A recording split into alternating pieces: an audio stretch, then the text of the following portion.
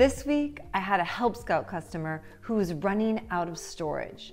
I had her go to LumaFusion's cleanup menu, where she discovered she had over 800 gigabytes of imported media. How do you delete imported media in LumaFusion?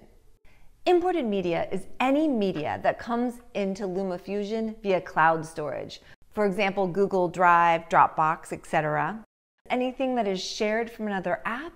It can also be voiceover that you've created in LumaFusion, as well as rendered movies in LumaFusion. But how do you get rid of it?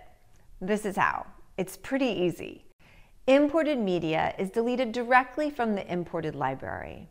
If the imported media is not in use in any project in the project manager, then you will be able to select or multi-select clips and delete it using the trash can. It's as easy as that. You will be able to see how much storage space you have created in both the cleanup menu as well as in your iPad storage settings. And that is how you delete imported media from LumaFusion. Happy editing.